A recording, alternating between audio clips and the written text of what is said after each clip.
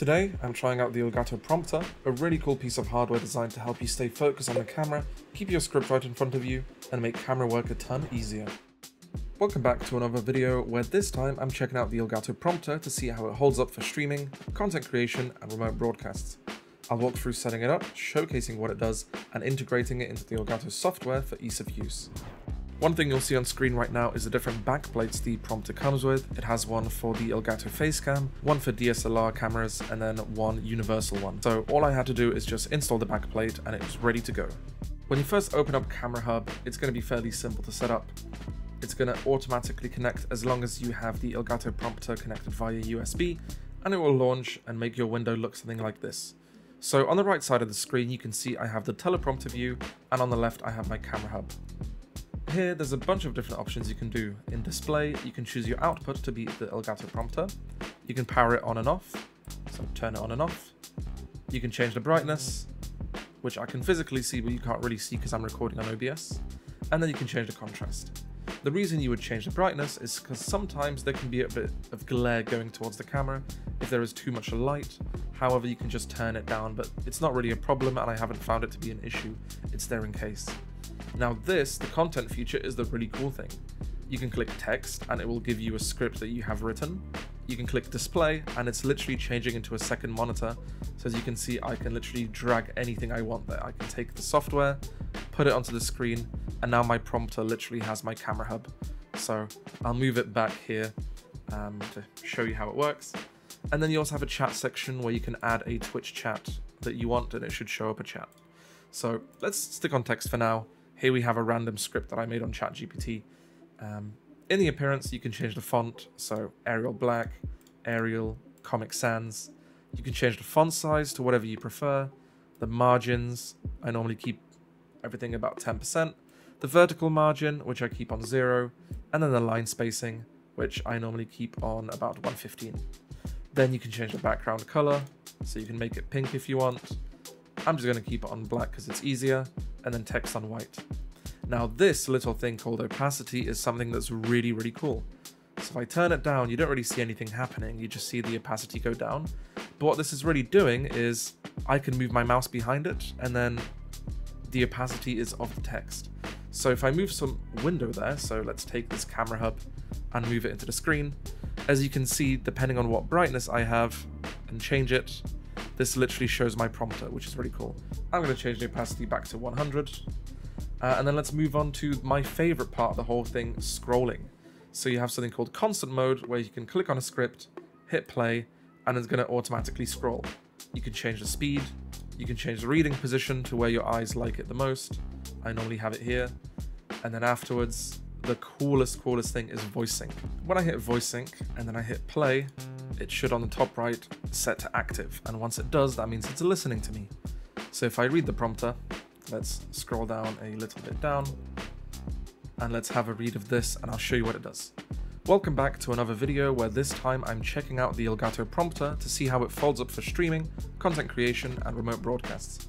I'll walk through setting it up, showcasing what it does, and integrating it into the Elgato software for ease of use. Let's get started. And there we go. Now I can hit pause, and literally you can see it scrolls as I talk, and it's so easy to read. So the intro that I did at the beginning was really simple to film. I could keep eye contact the whole time, and I didn't have to remember anything. Now here at the bottom, you also have something called Show Overlay, and all that does is it adds a little crosshair where you can have it a circle, cross, a camera icon, and that shows you the middle of the lens. I don't really use this, but if you want to have that, feel free. It's so you can keep your focus right in the middle. So for now, I'm going to turn it off. And this is essentially everything that is inside of the Camera Hub software. If you have the Elgato Facecam, you can add some effects here and configure it, but this is strictly speaking just for the prompter. So moving on, I'm going to show you how to integrate it into the Stream Deck software, which is super simple. As long as you launch the software, put it full screen, all you have to do is open the Elgato Marketplace. It will come up with a window here that you can see. And nice and easy, you just type in camera, hit enter, and it comes up with the Camera Hub. You click open in Stream Deck, and then you just install the plugin. Once you're there, this is the Camera Hub plugin, and you can literally start adding things.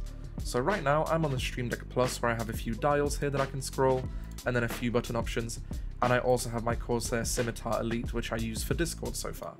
So if I move back to my Stream Deck Plus, I'm going to go to my camera hub, I'm going to add a few buttons. First button I'm going to do is I'm going to do prompter display. So here I can press a button to turn it on and off or change the brightness. Then I'm going to do prompter mode, and in prompter mode I can change it between different states. So this one I'll change to display, prompter mode here to text, and then all I'm going to do is I'm going to hit these, and this literally just changes it instantly. So boom, there we go. Nice and easy. The next thing I'm going to do is I'm going to add some scrolling. So I'm going to click prompter scrolling, hit this, and I can change the scroll speed and then adjust. So slider vertical, slider horizontal, and then the set speed. So you can basically make it move around. Let's see what there is. Window to prompter is really, really cool. So if you add that in, you can go and choose the different apps you have. So let's say I have Photoshop open right now, and if I hit this button, it's literally going to throw Photoshop into there. So if I change to display mode, I have Photoshop there right now. If I copy this and let's say I want to put, let's do OBS, and I hit OBS, my recording has now gone into the prompter. So Photoshop, OBS, pretty cool. You can basically move whatever window you want in there in one single button press. Over here, for one of my dials, I can do prompter control, and prompter control changes basically what you see on the prompter. So right now I'm just moving the dial, I can increase the step size, and then just move it down, move it up, and then I can just hit play, and then as you can see it's getting ready to sync my microphone, and then once it syncs my microphone I'm back to basically reading the prompter as I want. So that is really, really cool, and it's as easy as that. All you do is get a plugin, throw it in there, and then you have full integration. You can add it to your Stream Deck, to your mouse, to your foot pedal, whatever you have, just explore and do what you want. For the last bit, I'm going to demonstrate how I can watch something on the prompter while also being able to read a full script. You can put a vMix call in there as a broadcast talent, you can put a stream, graphics, or even your own notes. As a final note, big thank you to Elgato for sending this prompter over to me so I can show you guys how good it is. I've been using it for daily use.